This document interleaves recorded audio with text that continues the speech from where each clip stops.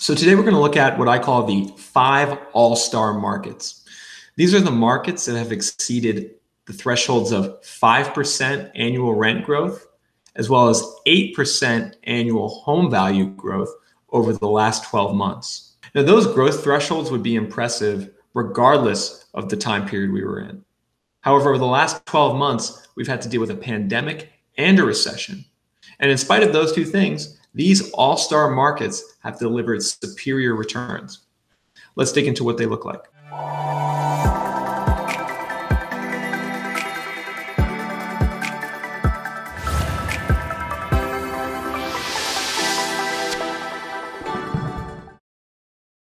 All right, so now we have rent change on the x-axis. This is the growth rate in average rent in the market from September 2019 to September 2020. And then on the y-axis, we have the growth rate in home value over the same time period.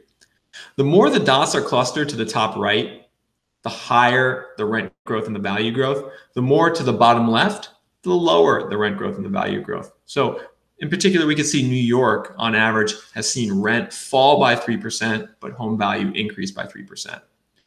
Chicago has seen no change in rent and a 3% change in value. DC has seen a 1% decline in rent, a 6% increase in value. And by and large, most of the cities in this bottom left quadrant are bigger gateway markets. You also see Boston. You also see San Francisco. So these are the cities that have struggled the most over the last 12 months.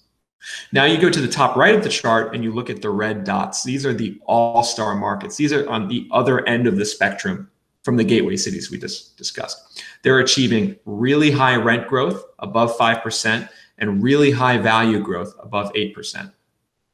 What are those markets? We have Syracuse, New York, plus 8% value, plus 7% rent. We have Memphis, Tennessee, plus 9% value, plus 7% rent. Tucson, Arizona, plus 10% value, plus 5% rent. Phoenix, Arizona, plus 12% value, plus 6% rent. And finally, Spokane, Washington, plus 12% value, plus 6% rent.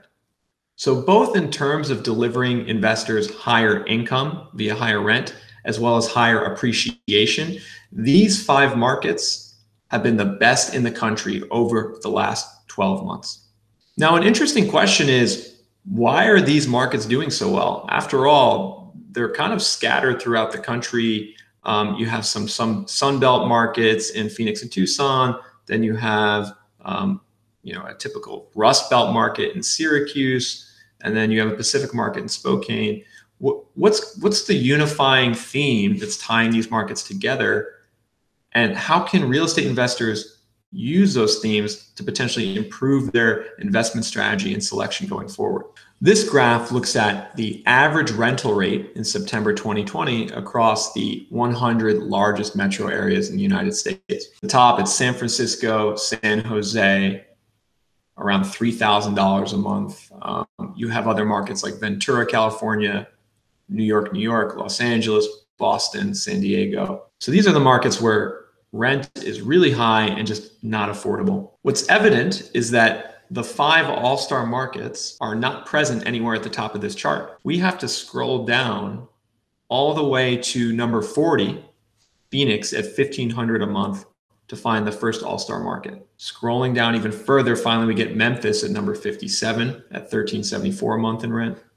Then we get Tucson at number 69, $1,275 in rent. Spokane at 78, $1,230 in rent. And then Syracuse, almost all the way towards the bottom at number 95, barely over $1,000 in rent. So all of these markets, these all-star markets, are affordable. Why does affordability matter? Well, at some point, it gets harder and harder to grow rent and value if your price point's higher. At some point, you're just pricing yourself out of what renters and homeowners can afford. So the more affordable that markets are, the more potential upside, both in rent growth and appreciation, that they have. Now, there's another characteristic that these markets all share, and that's a lack of a large supply pipeline. Everyone likes to typically focus on the demand side of the equation for real estate, how many people are moving to a city, how much money are they making. But the supply side is just as important. You could have the best demand fundamentals out there, yet if you're delivering a huge pipeline of supply, it's going to be difficult to grow rent and value. This graph is looking at the supply pipeline of new apartment units and for sale homes across different metro areas in the US. The lines highlighted in red are our all-star metros, and the lines in green, Austin, Nashville, and Raleigh, give some context for how different the permitting supply pipeline looks across the country. Now, if you go back to 2010, these markets were all fairly close in their permitting supply pipeline. Austin, Raleigh, Spokane, Nashville, Phoenix, Memphis, and Tucson, they were all between about 0.5% to 1.2% of housing stock being permitted each year. But as the decade went along, these gray lines, Raleigh, Nashville, and Austin, just started really separating themselves from the all-star metros in how many new units they were permitting. So for instance, in 2020, Austin is on pace to permit almost 4.5% growth in its housing stock. Nashville at 3, Raleigh at 2.8. You go down to Syracuse, Syracuse is at 0.1% permitting supply expansion. Memphis is at 0.9, Tucson's at 1.0, Spokane's at 1.4, and Phoenix is at 2.2. So these all-star metros have low supply pipelines, both today and going back 10 years, relative to some of these other more popular growth markets like Austin, Nashville, and Raleigh. Most investors probably wouldn't have predicted that it'd be markets like Syracuse, Memphis, and Tucson that are topping the rent growth and appreciation lists in 2020. This is probably an indication that the real estate world should start looking at markets that aren't as, say, sexy or popular with more of an open mind.